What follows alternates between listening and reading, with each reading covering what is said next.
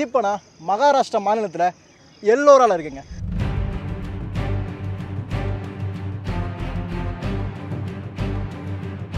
And this is very much influenced by the temple of Mahabalipuram.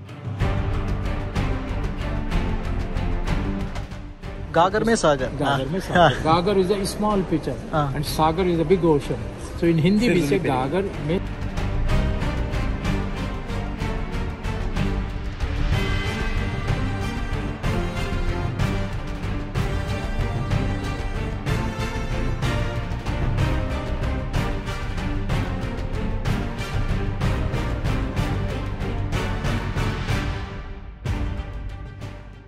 எல்லோருக்கும் வணக்கம். என் பேர் கருணா. இப்போ நான் மகாராஷ்டிரா மாநிலத்தில் எல்லோரால இருக்கேங்க. மிக பழமையான ரொம்ப ஃபேமஸான ஒரு இடம் cave temple, Kailasanathar cave temple இருக்கேன். இந்த கோயில் அப்படி என்ன தான்ப்பா இருக்குது, எதுக்கு உலகம் முழுக்க இந்த கோயிலுக்கு அவ்வளோ கிரேஸ் இருக்குது அப்படின்னு தெரிஞ்சுக்கலாம். இந்த வீடியோ முழுக்க பாருங்கள். வாங்க வீடியோக்குள்ளே போகலாம்.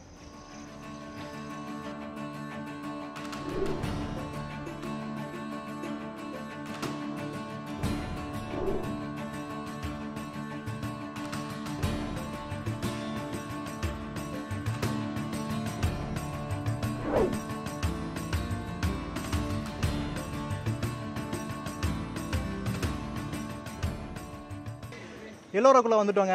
உள்ளே ஒரு ஆளுக்கு 40 ரூபா வந்து டிக்கெட்டு. அது போக கைடு வந்து இங்கே வேணும். நமக்கு மிஸ்டர் அலி அவர் வந்து இன்றைக்கி நமக்கு இந்த இடத்த பற்றி முழுக்க சுற்றி காட்ட போகிறாரு. அவர் தான் இது முழுக்க நமக்கு எக்ஸ்பிளைன் வந்து பண்ண போகிறாரு.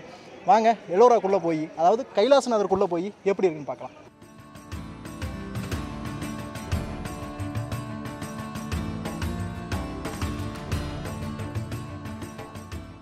எல்லோராவோட லொக்கேஷன் மேப் கொடுத்துருக்குறாங்க. என்ட்ரன்ஸில் நம்ம வந்த உடனே வாங்க போகலாம்.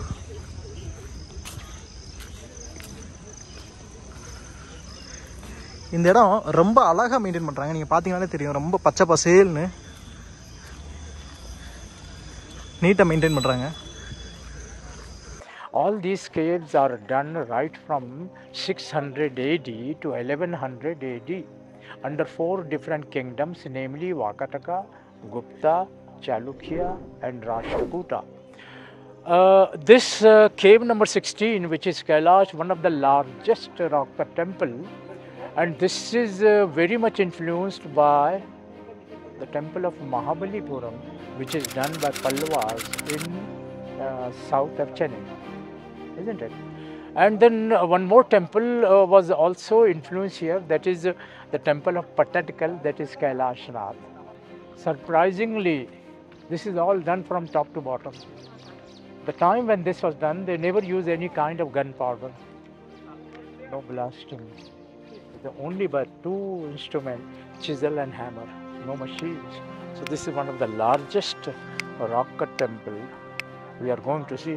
Look at the exterior part is very simple, but when we go in, this is a wonderful.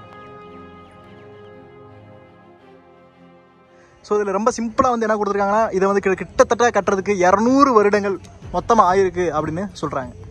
Rockstar கூடர்கள் அப்படின்னு சொல்கிறாங்க. இதோட ஹிஸ்ட்ரி நம்ம உள்ளுக்குள்ளே போக போக பார்க்கலாங்க. Can you imagine the temple which is 30 meters in height, the temple which is 80 meters in length, and the temple which is 33 meters in width is going to be one of the largest rock cut temple of the world. I say world. You can imagine. And look at these 2 figures. Most of the statues are broken here by the soldiers of Aurangzeb. And when the statues were broken, people were not staying here. But unfortunately, the local villagers and peasants, they were staying and they misuse it. So this is Kailash temple, Kailash. And here we have 3 important things, because normally the people, they always prefer to be blessed by 3 things. That's wealth, power and intelligence. She is a Lakshmi or Gajalakshmi, and 2 elephants pouring water at the top of her head. She is the symbol of wealth. Down below you can see the water pond. Then at your right hand, she is Durga or Kali. She is the goddess of power, Shakti. She is killing the buffalo demon down below. So she is the goddess of power, Durga or Kali.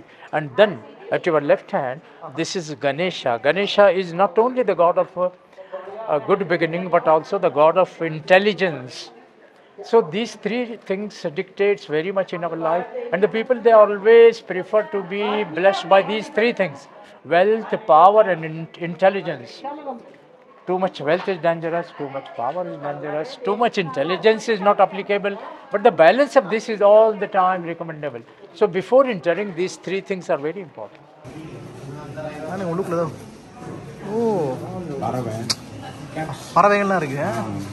இது ஒரு குளமா வச்சிருக்காங்க. Fish இது. And ஐயா மீனுன்னு சொல்லியா? Okay, அது வந்து மீனுங்க. சரிங்க. அங்கே மொக்கு, தாமரை மொக்கு இருக்குது, தாமரை இலைகள் இருக்குது, இங்கே பறவைகள் இருக்குது. மேலே 2 யானை, சாமரவிசம் இருக்குது, கொடை, துவாரபாலர்கள். Now we'll go this way. What is our program? First of all, we are going to see the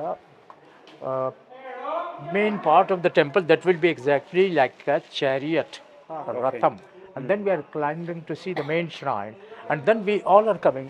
That will be the best spot, a good drone view or the panoramic view which we can take from there, and from there the whole structure is beautifully, seems you like a huge big chariot. Come.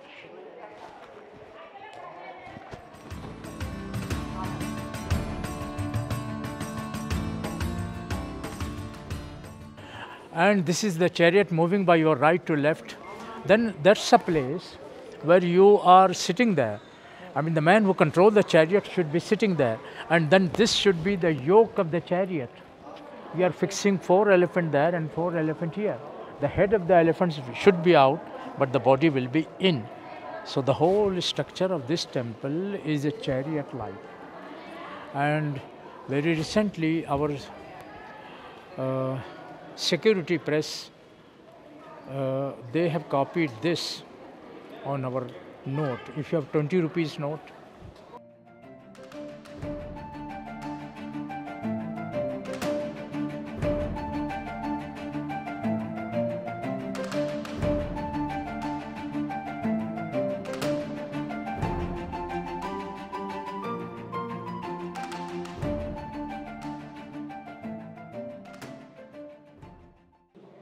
இப்போ வந்து நான் கைலாசநாதர் கோயிலுக்கு உள்ளே இருக்கேன்.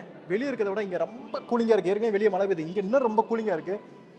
லைட்டே இல்லை. இங்கேருந்து guide என்ன சொல்கிறாங்க அப்படின்னா, அந்த காலத்தில் மிரர் மாதிரி வச்சு பயன்படுத்தியிருக்கிறாங்க அப்படின்னு சொல்கிறாங்க. மேலே இருக்கிறது நடனம் ஆடக்கூடிய சிவபெருமான். இங்கே இருக்கிற ஒவ்வொரு தூண்களும் மிக பிரம்மாண்டமாக அமைக்கப்பட்டிருக்கு. ஆனால் இது முழுக்க குடைவரை அப்படிங்கிறது ரொம்ப வியக்க வைக்கிற ஒரு விஷயம். ஏன்னா மேலேருந்து குடஞ்சிக்கிட்டே தான் வரணும். ஏதாவது ஒன்று தப்பு பண்ணியிருந்தாங்கன்னா என்ன ஆகுறது பாருங்க. இப்போ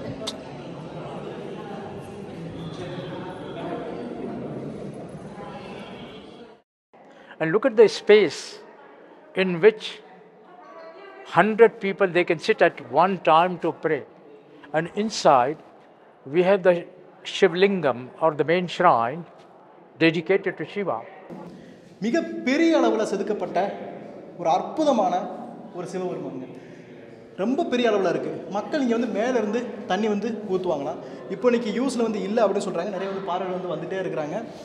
நிறைய மக்கள் உள்ளுக்குள்ளே போய் மேலெல்லாம் ஏறுறாங்க அப்படிங்கிறனால இப்போ அலோவ் பண்ணுறதில்ல. நீங்கள் பார்த்தீங்கன்னா இங்கே பாருங்கள், கோயிலுக்குள்ளே வந்து நிறைய பேர் அவங்க பேர்களையும் எழுதி வச்சுக்கிறது ரொம்ப வருந்தத்தக்க ஒரு செயல் தான்.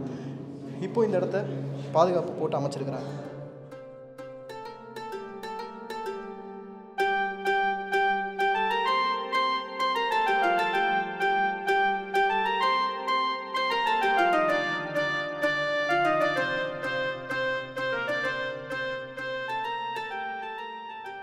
And in these 5 temples, they have the Shivlingam. And look at the architecture is very South Indian, Indo-Dravidian.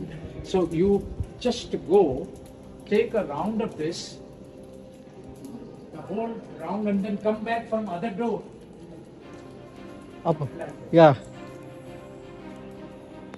இப்போ நம்ம முக்கியமான சிவபெருமானை கும்பிட்டு வந்தோம். இங்கே பாருங்கள், அதுவே ரொம்ப பெரிய அளவில் சிவபெருமான்.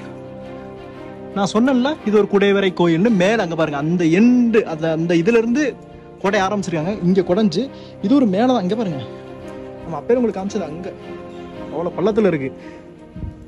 இது மெயினான சிவபெருமான் உள்ள இருக்காரு. அவரை சுத்திய 5 கோயில்கள் இருக்கு. நீங்க இதை பார்த்த உடனே தெரியும், இது நம்ம ஊர் கோயிலுப்பா அப்படின்னு. ஏன்னா மேல பாருங்க, அந்த பட்டிகை குமுதம் எல்லாமே அப்படியே தான் இருக்கு. நம்ம ஊர் ஆர்கிடெக்சர் தான். சிவபெருமானுக்கு அபிஷேகம் பண்றது வந்து இந்த இடத்துல வந்து விழுங்குங்க. இது முழுக்க சிவபெருமான் தான் இருந்தாரு. இப்போ உள்ளுக்குள்ள சிவபெருமானோட சிலைகள் இல்லை அப்படின்னு அந்த கைடு சொன்னாங்க.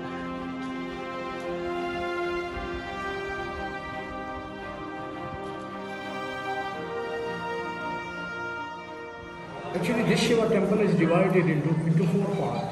The main shrine, which we have seen there, and after that we have the big prayer hall, and after that prayer hall we have a Nandi Mandapam, the house for the world. And behind this Nandi Mandapa, that is the main entrance. From where the temple starts. We'll enter in there, and that's a Gopuram. Guide என்ன சொல்றாருன்னா, இது அப்படியே நம்ம south இந்தியன்ல இருக்கிறது அப்படியே ஒத்து போகுது அப்படின்னு சொல்றாரு. ஏன்னா நீங்கள் உள்ளுக்குள்ளே வர்றீங்க, உள்ளுக்குள்ளே வந்து வாசல் வந்து உங்களை வரவேற்குது. அப்படியே நீங்கள் உள்ளே வந்தீங்கன்னா நந்தி மண்டபம், அப்புறம் அர்த்த மண்டபம், மகா மண்டபம், உள்ளுக்குள்ளே கருவறை அப்படின்னு அது அமைப்பில் அமைக்கப்பட்டிருக்கு அப்படின்னு சொல்கிறாரு. 4 இடங்கள் இருக்குது. அதாவது உள்ளுக்குள்ளே சிவபெருமன் இருக்குது கருவறை, அதுக்கு வெளியே ஒரு ஹால் இருக்குது, அதுக்கு வெளியே உட்காரதுக்கு ஒரு இடம் இருக்குது, அதுக்கு வெளியே வந்து நந்தி எல்லாருக்கும் அதில் வேண்டுதல் வச்சுக்கிட்டு இருக்காங்க. இங்கே இதான் மெயின் என்ட்ரன்ஸ். இந்த ஊருக்கு என்ன பழைய பெயர் அப்படின்னு இங்க இருக்கிற கைடு என்ன சொன்னாங்கன்னா, எல்லாப்புறம். தெரியுதா, புரியுதா? எல்லாப்புறம் நம்ம தமிழ் பேர் தாங்க வந்திருந்து. அதுக்கப்புறம் எல்லாப்பூர் அப்படி மாறி இருக்கு. இன்னைக்கு எல்லோரா அப்படின்னு எல்லாரோடையும் அழைக்கப்படுது. இன்னைக்கு இயற்கையும் ரொம்ப அழகா இருக்கு. இயற்கையோட ஒன்றிணைச்சு இந்த மலையை அழகா செதுக்குன இந்த இடமும் ரொம்பவே அழகா இருக்கு. இங்க பாருங்க, இதான் வந்து என்ட்ரன்ஸ். கேவ் நம்பர் 16, கோயில் நம்பர் 16க்கு இதான் உள்ளுக்குள்ளே வரக்கூடிய மெயின் என்ட்ரன்ஸ். இது வழியே தான் இப்போ உள்ளே வந்தோம்னா இந்த பிரம்மாண்டமான ரொம்பவே அழகான இந்த கைலாசநாதர் கோயிலை நம்ம பார்க்கலாம். மிகப்பெரிய அளவுலையும் ரொம்பவும் நேர்த்தியாக கொடையப்பட்டிருக்கு. அதாவது குடைவரை. நான் மறுபடியும் சொல்கிறேன், குடைவரை அப்படின்னா ஒரு மலையை மேலேருந்து குடஞ்சிக்கிட்டே வருவாங்க, கீழே இருந்து கட்டுறது இல்லை. இப்போ நம்ம தஞ்சாவூர் பெரிய கோயிலாம் கற்களை அடுக்கி பண்ணியிருப்பாங்க, அது கற்றளி கோயில். 2 கல்லை எடுத்து லாக்கிங் செஞ்சு அது கற்றளி கோயில், இன்டர்லாக்கிங் சிஸ்டம். இது வந்து குடைவரை கோயில். மேலேருந்து குடஞ்சிக்கிட்டே வந்திருக்காங்க. ஒரு வரைனா தமிழில் மலை, வரையை குடைந்து செய்கிறதுனால குடைவரை. இது ரொம்ப அழகான ஒரு குடைவரை கோயில். சிவபெருமானுக்காக வெட்டப்பட்ட ஒரு குடைவரை கோயில்.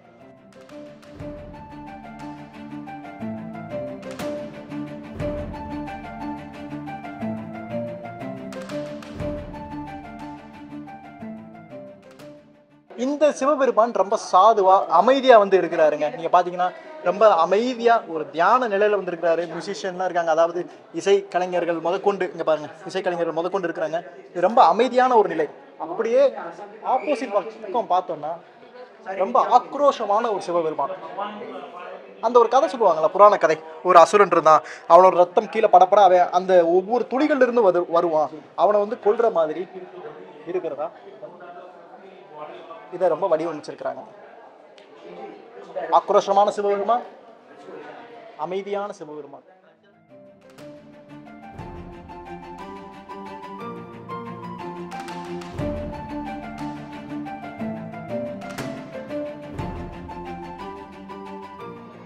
அந்த 2 சிவபெருமானையும் நம்ம பார்த்துட்டு வர்றோம். மேலே சிவபெருமானை கும்பிட்டுட்டு வந்தோம் அப்படின்னா இந்த வழியாக தான் வருவோம். இங்கே வந்து 2 ஆக்ரோஷமான சிவன், அமைதியான சிவன் இங்கே பார்த்து முடிச்சுட்டு அப்படி நீங்கள் சைடில் பார்த்தீங்க அப்படின்னா ஒரு நடராஜருடைய ஒரு அழகான சிற்பமாக செஞ்சுருக்கிறாங்க. நீங்கள் மேலே பாருங்கள், நிறைய ஓவியங்கள், அதாவது வண்ணம்லாம் தீட்டப்பட்டிருக்கு. இதெல்லாம் பிற்காலத்தில் வந்து பண்ணப்படுது. இதெல்லாம் ஆயில் பெயிண்டிங் அப்படின்னு சொல்கிறாங்க. ஆனால் எல்லாமே டேமேஜ் ஆகிட்டு வந்துட்டு இருக்குங்க. Gagar means that's a small picture and Sagar is a big ocean. Gagar mein Sagar. Gagar is a small picture and Sagar is a big ocean. So in Hindi we say Gagar mein Sagar. Big ocean in a very small picture. So this is an example. இது முழுக்க ராமாயண காட்சிகளை குறிச்சிருக்கிறாங்க. நீங்கள் மேலே பார்த்தீங்கன்னா ராமன் அந்த 14 ஆண்டுகள் வனவாசம் போகிற மாதிரியும், அந்த அயோத்தியில் ஒரு கதவு திறந்து மூடி இருக்கிற மாதிரியும் வந்து அமைச்சிருக்கிறாங்க. அப்படியே ஒவ்வொரு சீனாக வருது. நீங்கள் 3வது ரோவில் பார்த்தீங்கன்னா அந்த ரதத்தில் ராவணன் வந்து கடத்திட்டு போகிறாராம் அப்படிங்கிற மாதிரி அமைச்சிருக்கிறாங்க. இந்த 5வது லைன் இப்போ உங்களுக்கு தெரியுது பார்த்தீங்களா, இந்த இடத்துல இது வந்து சுக்கிரீவனும் வாலியும் சண்டை போடுற சீனை வந்து ரொம்ப அழகாக அமைச்சிருக்கிறாங்க. அதுக்கீழே இங்கே ராவணன், இந்த அனுமர் போய் கேட்குறாரு இதான் ராவணனா, உங்களுக்கு சென்டரில் இருக்குல்ல இதான் ராவணன், அதுக்கப்புறம் முடியாதுன்ட்டு போயிடுறாரு. அந்த ஃபுல் ஸ்டோரியுமே சொல்லிட்டாங்க. இது உங்களுக்கு தெரியுதா? ஒன்று எடுத்துகிட்டு வர்றாங்க பாருங்கள். இங்கே வந்து அந்த பாலம் கட்டுறாங்க. அந்த பாலம் கட்டுறதை ரொம்ப அழகாக அமைச்சிருக்கிறாங்க. இங்கே கடைசி ராமாயணம் முடிஞ்ச மாதிரி, ராவணன் கொல்லப்பட்ட மாதிரியும் ராமன் வெற்றி பெற்ற மாதிரியும் ரொம்ப நேர்த்தியாக செய்யப்பட்ட இது ஒரு குடை வரைங்க.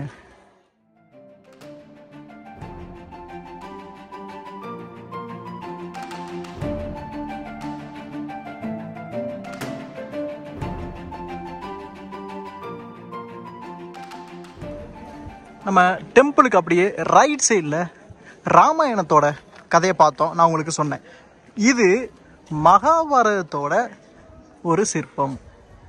ரொம்ப அழகாக அந்த ஒட்டுமொத்த கதையும் இந்த ஒரு சின்ன சொல்லிப்பாங்க. என் கூட பாருங்கள், கவர்மெண்ட் போட்டிருக்காங்க எபிசோட்ஸ் ஃப்ரம் மகாபாரதா. மகாபாரதத்தை பற்றி முழுக்க வைக்கிறதுக்கு நீங்கள் வந்தீங்கன்னா இந்த இடத்துல ஒவ்வொரு இடமும் பொறுமையாக நின்று வந்து பார்க்கலாங்க. இல்லைன்னா கூட நான் காட்டுறேன், நீங்கள் இதை பாஸ் பண்ணிவிட்டு இதை முழுக்க பார்க்கலாம்.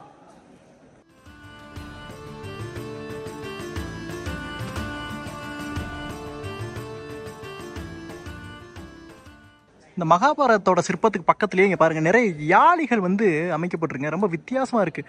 இந்த சிற்பத்தெல்லாம் பாருங்கள், ரொம்ப வித்தியாசமாக அமைக்கப்பட்டிருக்கு. இங்கே யானை, இங்கே கீழே யாழி, நம்ம எல்லாத்துலேயும் பார்க்குற மாதிரி. அந்த யாழியோட நெகத்தை பாருங்கள் எவ்வளவு இதாக இருக்குன்னு, மிகப்பெரிய அளவில் ரொம்ப கூர்மையாக இருக்கிற மாதிரி இந்த யாழியை வந்து அமைச்சிருக்கிறாங்க.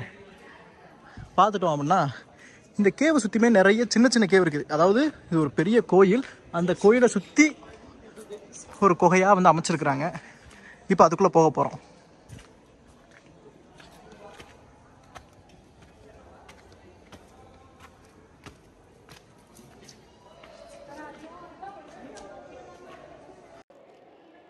This is unfinished. But what happened? When nobody was living here, the local villagers, they were putting the fodder of animals and they were tying their animals here, there. See? Like that. ஓ, இங்கே இது நான் சொன்னேங்க, இது ரொம்ப காலமாக இந்த இடம் பயன்படுத்தவே படலை. அப்போ இந்த உள்ளூர் மக்கள் என்ன செஞ்சுருக்கிறாங்க, இந்த இடத்த ஆடு மாடு கட்டுற இடமா பயன்படுத்தியிருக்கிறாங்க. இதை ஓட்டை போட்டு அதை கட்டி வைக்கக்கூடிய ஒரு இடம். ஆடு மாடுகள் கட்டி வைக்கப்பட்டிருக்கு இந்த இடத்துல ஒரு சில நூற்றாண்டுகளாக. இங்கே பாருங்களேன், இது மேலே நான் உங்களுக்கு காமிச்சேன், நம்ம தமிழ் கோயில் மாதிரிகள் இருக்குங்க அப்படின்னா அதுதாங்க இந்த கோயில். சரிங்களா? இதான் முக்கியமான சிவபெருமான் கோயில். மேலே பெருசாக இருக்குல்ல அது கீழே பாருங்கள். இதை சுற்றியுமே யானைகளும் யாளிகளும் இதை தாங்குற மாதிரி, இந்த மிகப்பெரிய கோயிலை தாங்குற மாதிரி அமைச்சிருக்கிறாங்க.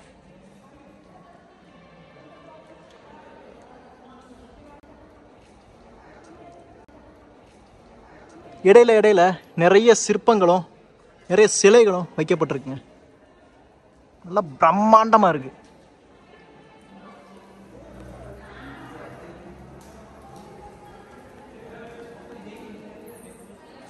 இது யார் தெரியுதாங்க? இது சிவபெருமான்.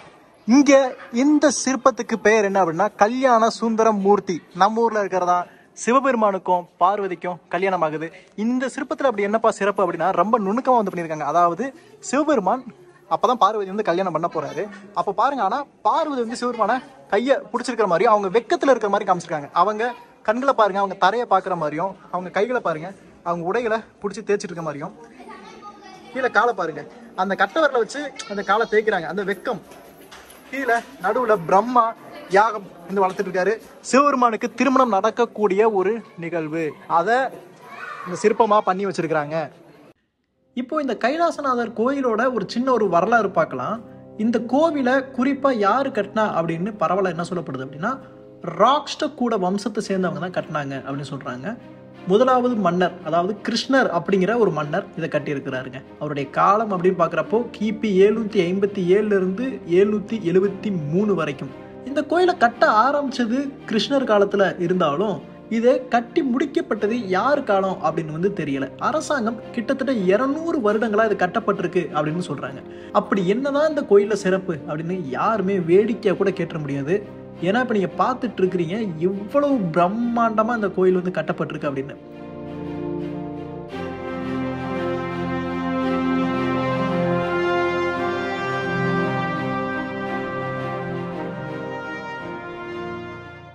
ரொம்பவே அற்புதமான அழகான ஒரு மிகப்பெரிய கிட்டத்தட்ட ஒரு 150 வருஷத்துக்கு மேலே ஒரு 200 வருஷம் வந்து சொல்கிறாங்க. எவ்வளவு ஜென்ரேஷன், எத்தனை மக்கள் இந்த கோயிலுக்காக உழைச்சிருப்பாங்க அப்படின்னு பாருங்கள். மிகப்பெரிய ஒரு வரலாறு. உங்களுக்கு வாய்ப்பு கிடைச்சா கண்டிப்பாக எல்லோரா வந்து கைலாசநாதர் கோயில் வந்து பாருங்கள். ஒரு அருமையான ஒரு கோயில், குகை கோயில் அப்படின்னு வந்து சொல்லலாம். இந்த வீடியோ நீங்கள் நிறைய பேருக்கு ஷேர் பண்ணுங்க. ஏன்னா இப்படி ஒரு கோயில் இருக்குது, இப்படி ஒரு கோயிலில் இவ்வளோ பெரிய வரலாறு இருக்குது அப்படின்னு எல்லாருக்குமே தெரியுங்க. இந்த வரலாறு இன்று பகிரப்படாத மாதிரி தான் இந்த வரலாறு அடுத்த தலைமுறையினரால் அறியப்படும். இணைந்தே இருங்க. இதே மாதிரி நமக்கு தெரியாத, நமக்கு தெரிந்தும் அதோட வரலாறு புரியாத பல வரலாற்று இடங்களை உங்கள்கிட்ட கொண்டு வந்து நான் சேர்க்குறேன். அப்புறம் முக்கியமாக இந்த நேரத்தில் நம்ம ஒருத்தருக்கு நன்றி சொல்லி ஆகணும். Mister Ali, thank you. My pleasure. So அவரோட கான்டாக்ட் நம்பர் கொடுக்குறேன். நம்ம தமிழ்நாட்டிலிருந்து யார் வர்றீங்க, இந்த வீடியோ பார்த்துட்டு யார் வர்றீங்க அப்படின்னாலும் கான்டாக்ட் பண்ணுங்கள். அவருக்கு கைடாக அடுத்த ஒரு வரலாற்று பயணத்தில் உங்களை சந்திக்கிறேன். நன்றி. கிட்டத்தட்ட 5ஆம் நூற்றாண்டில் குடையப்பட்ட ஒரு குடைவரை, அதாவது 1500 வருஷத்துக்கு முன்னாடியே இதை வந்து செஞ்சுருக்கிறாங்க அப்படின்னு சொல்கிறாங்க. கல்வெட்டு